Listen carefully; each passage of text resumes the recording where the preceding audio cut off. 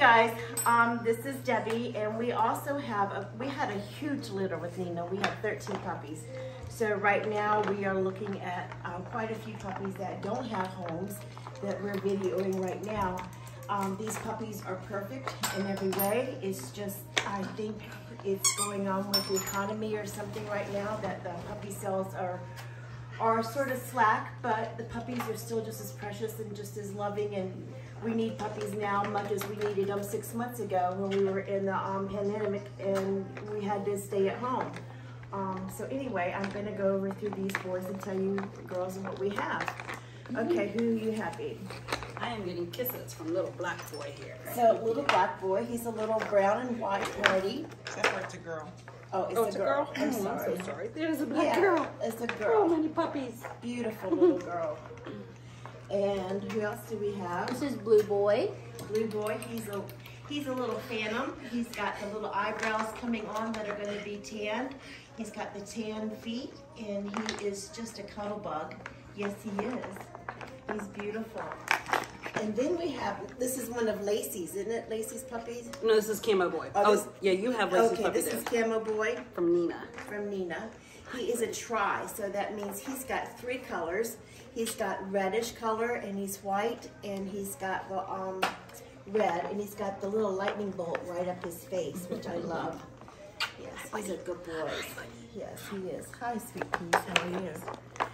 They love this puzzle here. They're supposed to find the food, and they are really smart at it. They have worked it and worked it. Okay, who do you have, baby girl? This is Lime Green Girl. Lime Green Girl. She is a little Hershey's chocolate puppy. She is just beautiful. Look at that little fat tummy underneath her belly there.